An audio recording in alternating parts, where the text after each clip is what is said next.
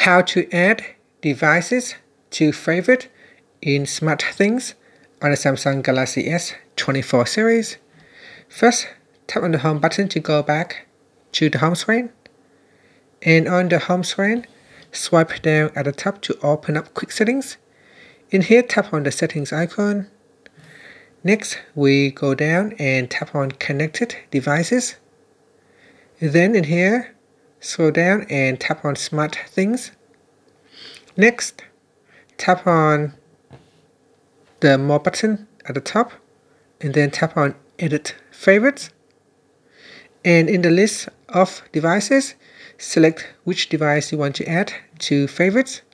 Then tap on Done. So here I have selected Beats Studio 3, Buds 2 Pro, and Watch 6. Then tap on Done.